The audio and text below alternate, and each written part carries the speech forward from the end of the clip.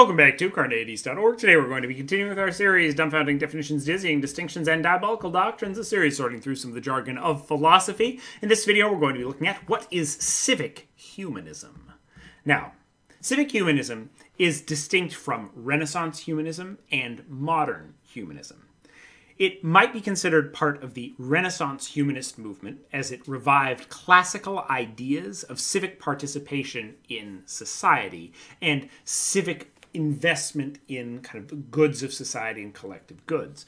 It might also be seen as a precursor to modern humanism as it began shifting the locus of moral responsibility from the church to the community or state. But unlike Renaissance humanism, it was more of an actual ideology than simply a movement toward the revival of classical texts and education. And unlike modern humanism, it was more of a political philosophy than a moral one.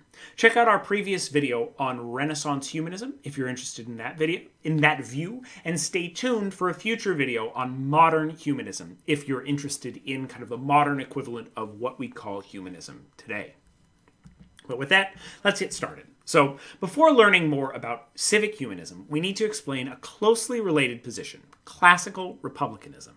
Note that this position is distinct from quote-unquote big R republicanism, the U.S. political party.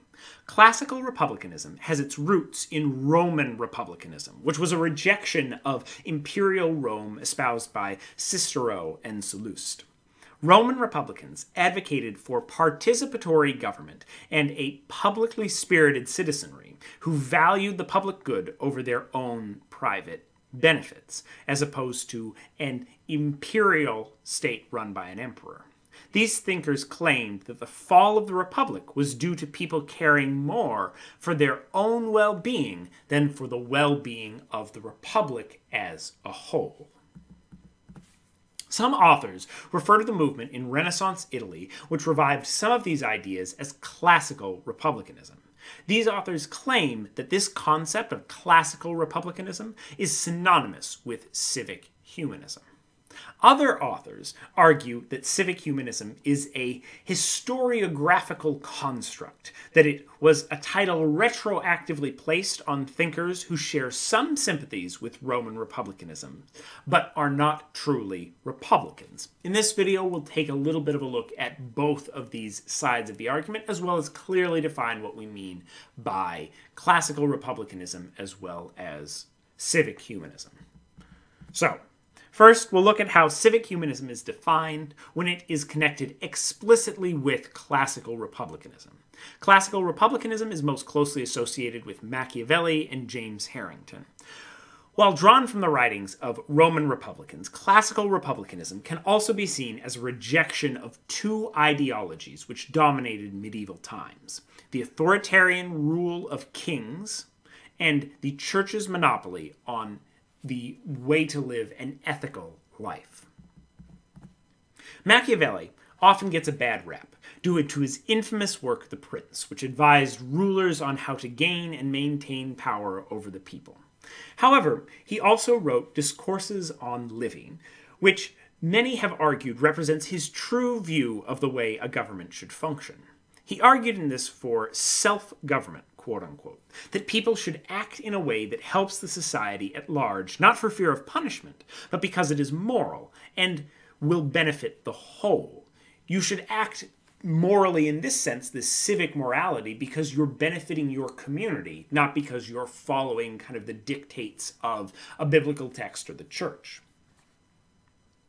And active citizenship and engagement in the political process. He argued that citizens should have a say in government, but also value preserving the republic, their state, over their own personal gain. This pushed against medieval ideas that virtue constituted abdicating personal gain to follow religious laws, not doing so to support a good participatory government.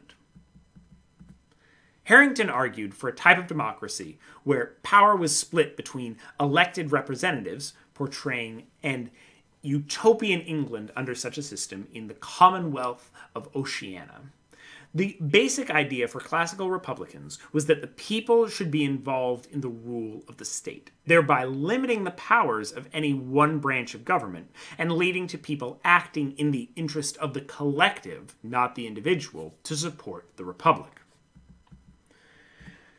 For those who think that civic humanism is nothing more than classical republicanism, the story stops there. They say if you're talking about civic humanism, you're talking about this rebirth of the idea that governments should have many parts that are collectively vying for power so the collective good is maintained, as well as people should have kind of this civic investment in the government, and they should act morally, not because they're being told so by a biblical text, but because it is the just way to act to better their society. However, there are those who argue that there is more nuance to be found in these positions. In order to trace this intuition, we need to return to the individuals most associated with the term. Hans Baron, a 20th century German historian, though Eugenio Guerin also made similar claims. So let's look at how Baron defined civic humanism. The so-called Baron Thesis basically states that civic humanism was a movement associated specifically with Florentine Renaissance thinkers, which led to a shift away from ideals of strict class hierarchy and religious censorship towards civic virtue and participation in governance. That sounds very similar to the classical republicanism we were just talking about.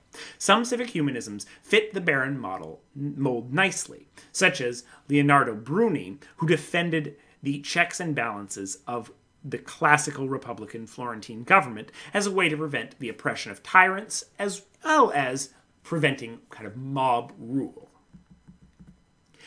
However, others identified with the tradition of civic humanism seemed to be far more open to other forms of government than kind of a strict democracy, weakening the claim that civic humanism can be completely identified with classical republicanism. Lucio Salutati, apologies for mispronunciations, for example, claimed that tyrants who rose to power legitimately should not be removed by force, no matter how authoritarian their rule. However, tyrants who rose to power illegitimately could be assassinated completely morally, as they had subverted the will of the people and the republic.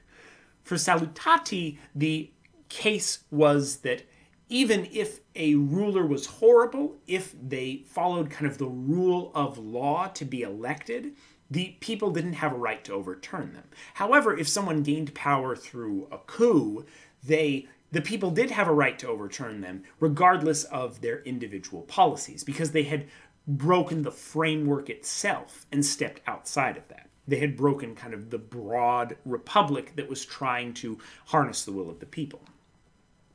So once again, kind of walking that line, maybe a push towards slightly more democratic or more Republican, classical Republican views, but not necessarily saying that all dictators have to go. Another thinker that bucks the trend of civic humanists being identified as classical republicans even more was Aeneas Silvius Piccolomini. Piccolomini argued that while many individual kings of separate nations created conflict, the solution was not to further distribute power, but rather to unite all the nations under one ruler, a new Holy Roman Empire. Once again attempting to promote harmony and prevent conflict, but doing so in a way that was antithetical to classical republicanism. So some of the beliefs and some level of crossover, but a civic humanist who fit a very different mold. This strain of anti-republicanism can be seen in the writings of others identified as civic humanists, including Machiavelli's The Prince, of course, as well as Aurelio Lippo Brandolini. Brandolini was interested in improving good governance, but defended kingship as a more effective method of government than republicanism for achieving harmony and preventing class conflict. So the moral of the story here is that there were those who were identified as civic humanists who didn't necessarily perfectly align with what we might consider classical republicanism. Now, one might take some of these arguments with a grain of salt, as many of these authors had political or religious affiliations which may have influenced their writing. Some argue that Machiavelli's The Prince was written just to get back into the position of power within the Florentine government.